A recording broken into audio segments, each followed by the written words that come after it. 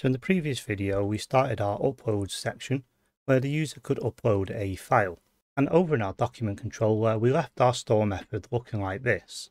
Now this is quite messy and a lot going on in the controller. So what we want to do is refactor this to an action. Now the action pattern, sometimes referred to as the executor pattern. So if you're familiar with the command pattern, this is very similar, but it's got the added side effect that it's going to be persisting data, which you wouldn't normally do within the command pattern. But don't worry if you don't understand any of these design patterns. I'm going to show you now moving all of our store logic out of the controller into a dedicated action. But over in the root of our project, if we come under app, we want to create a new folder here called actions. So I'm giving this a name of actions with a capital A. And then inside of here, I'm going to create a save document action. So I'm going to create a new file. I'm going to call this save documents action.php. And inside of here, I'm just going to open up my PHP tags, just zoom in so you can see this a little bit better. And we're going to namespace it into our actions folder. So we're going to say app /actions. And let's just create our class. It's going to be a class. And we're going to call this save document action after the file name. And then inside of here, we're just going to create one method, and that one method is going to be called execute. When we call our action, this is what we're going to be running. So let's create that now. So we're going to do a public function, and I'm calling this execute. And this is going to take in an array, and I'll explain why we're going to be passing this an array later on. And we're going to call this upload. So we're going to take in an array of data, which is going to be the data from the upload form. And this is going to return a bool, as we're simply going to return true once it's saved. Okay, now inside of this method, we just need to bring over our logic from our controller. So back over in our controller under the store method, we're going to leave the validation here in the controller, but then everything else we're going to copy. I'm going to copy right the way down to the document save and leave the redirect here. So let's cut this out of this file and then paste it into our execute method. So now there's a few things we need to change because we're passing in an array here and we're not actually passing over the entire request object. We can no longer use that request object.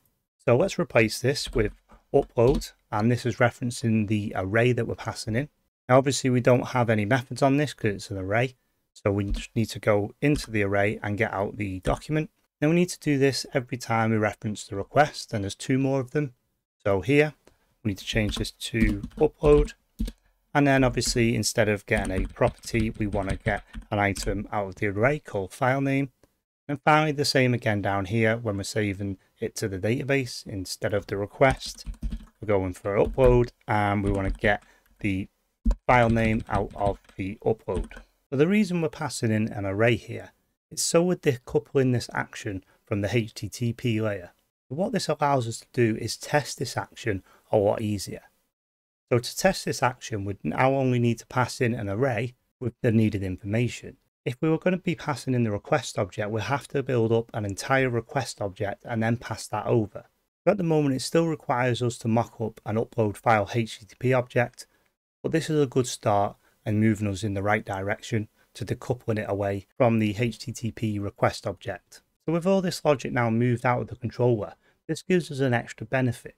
And the benefit is that we can now call this from anywhere in our application, and all of the upload code is kept in one single place. So for the moment while the application is still small, we're probably actually going to only be calling this from one place, and that's in our document controller. But imagine if you expand upon this app and you were bringing files in automatically on a cron job, for example. You can then call this action from your command line job that you create. So this just extracts it away and makes it much easier to use from anywhere in your application. So the final thing we actually need to do now is call this action from our controller. But back over in our controller, where we removed everything here is just where we need to call our new save document action.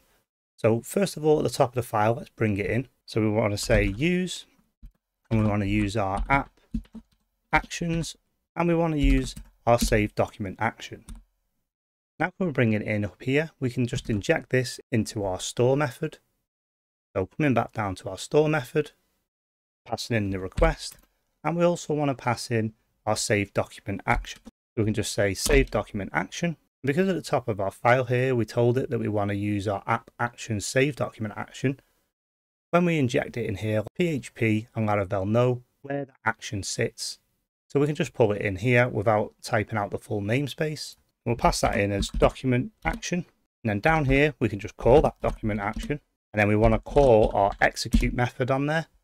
And we want to pass in an array. And we want to pass in the request as an array. So we're going to call the request. And on that request, there's a handy method called toArray. So let's call that method toArray. And that'll take everything in the request, convert it into an array, and then pass it over to our document action. Let's just actually test that this still works how we expect it to. Go back over an application. I'm just going to upload. Now just put in another text file here. I'm going to hit save. Oh, and I've got a bit of an error here. I didn't bring in the document model in the action. So let's jump back over to the action. So under the save document action, you can see here we're creating a new document, but it doesn't know what that means. So at the top of the file, we want to say use app models. And we want to bring in our document model. So let's save on that and then just refresh our page. Again, another little mistake here. I didn't actually return anything, but I told the method we would be returning a bool. So back over in our action, you can see here I've got a return type of bool. So just underneath here, under the document save, let's just return true. And while we're here, this is actually optional. You don't have to return anything from this method if you don't want to. You can actually leave that out if you don't like the way that reads. Back over to our application again, just hit refresh. You can see that redirects us back to our index page. Now if we just have a look in our database, and again I'm using Beekeeper Studio here, but you can use any database GUI that you like, or even just a CLI. As you can see, I now have my second file in here called cache. So that's completely tidied up our controller now. And we've moved all of our logic outside of our controller layer and put it into the action.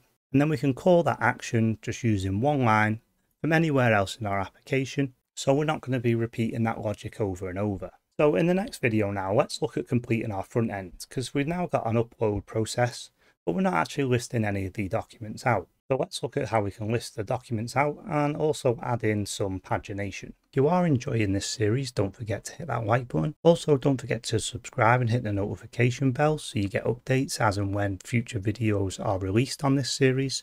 Also, check out the other series on my channel.